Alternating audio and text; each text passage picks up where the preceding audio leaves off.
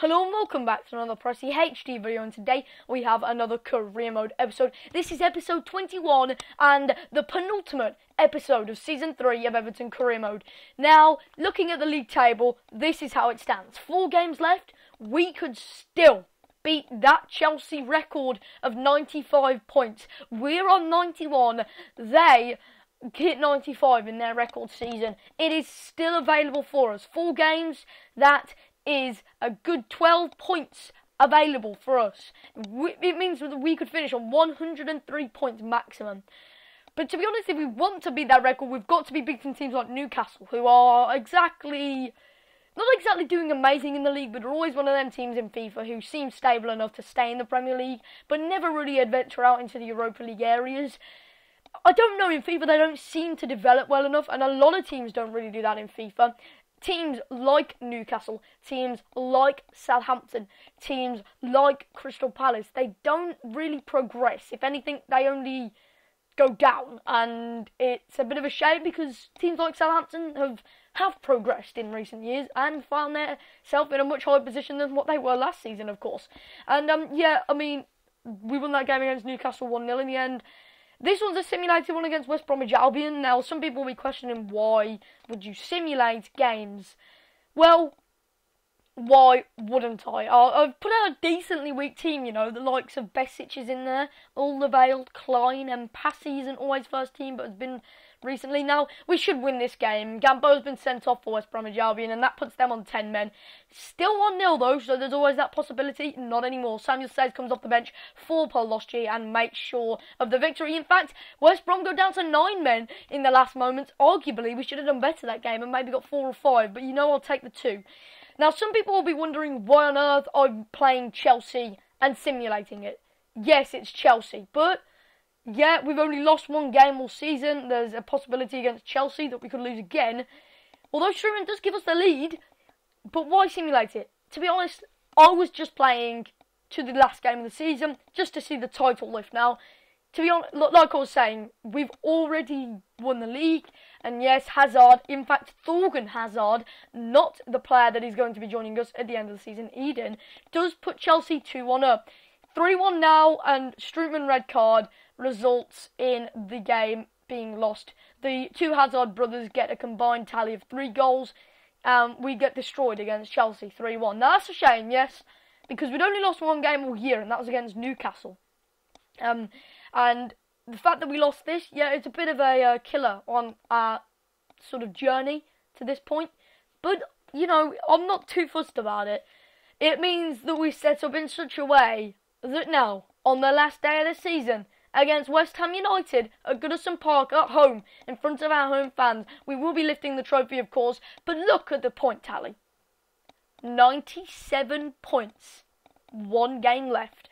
Yes, we've beat Chelsea's record, but not only that, we've got 3 points available. We could be the first and the only team in history to go to triple figures in the English First Division or the Barclays Premier League. Wow, this is a great opportunity to get 100 points here at Goodison Park. And I tell you what, we were nervous out there. But a love ball through to Thiago could change this game. Thiago cuts inside, just 18 yards out. Plays it back into Atsu. Atsu manages to turn his man, bursts inside, beats the challenge, rides that challenge, and manages to slot it into the net. Past Adrian. Currently, Christian Atsu is the man who could have got the vital goal, which will put us on 100 points. Now, this is a great opportunity because this has been an outstanding season. We've lost only 2 games all year and drew very little as well. We've won most of our games. This is an opportunity which might not come around again. We might not actually have a season as good as this next year, especially with the update, which, by the way, I cannot play on the flipping update. Seriously, you don't want to see some of the games in the Confederations Cup with Brazil. They are woeful. But seriously, I cannot play on the update. This was before the update, by the way, this recording. But we do, in fact, concede a penalty. It is none other than Jan Vertonghen, our star centre-back. He has been a class player this year.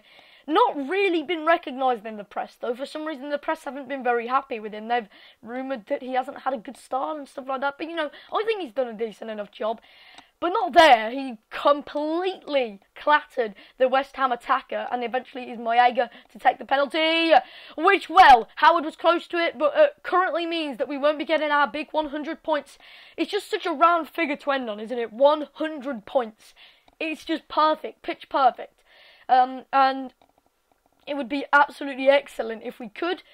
Maega at the moment, though, is doing his best to try and prevent us from it, and Big Sam on the sideline is pushing West Ham forward to try and really, really stop us, Everton FC, from getting that big old record in the books.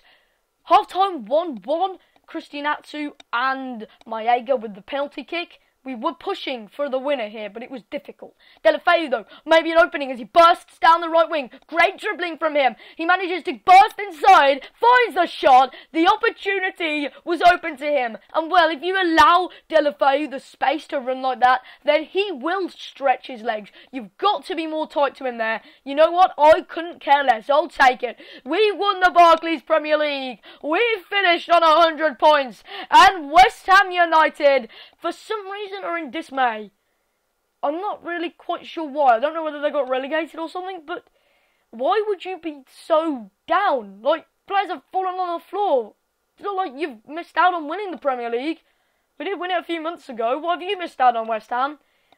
That's what I really don't like. They don't change the league and the cup celebrations, which means the other team are really disappointed. And what have they got to be disappointed about? They've not lost anything, for God's sake. They're just in mid-table. But either way, it does mean that despite the fact that Howard's got his captain and armband on again in his final Premier League game of his career, he's still got his captain armband on. Don't know what's going on there. This Skigilio lifts the trophy. I mean, piss off, mate. I don't want you in there. I mean, for God's sake, yeah, you're a great player, but you've only just joined the club. Howard's been here through thick and thin, and he doesn't even get to lift the trophy on the final day. Come on, EA. If I've set Howard as captain, it means I want him to lift the trophy, for God's sake. Oh well, we'll have to let that go. The Champions League finals in the next episode, and it will be the last episode, of course, of Everton Career Mode until the 4th season, because, again, people, for some reason, are demanding a 4th season. I mean, if we don't win the Champions League, maybe there is a reason, but if we do, then why on earth would we want to? But yeah, I mean, the Barclays Premier League trophy retained, which is quite shocking, because last year we didn't get any Premier League celebrations, which was a shame. And to be honest, I don't even know how we won the Premier League last year. It was a bit of a fluke. We was like in 4th all season, and then suddenly at the end of blip, we had a bit of a run of form, and everybody else went shit, and we ended up winning. Anyway, I did hang watching. I know we'll see you next time. Subscribe if you're new. Goodbye for now.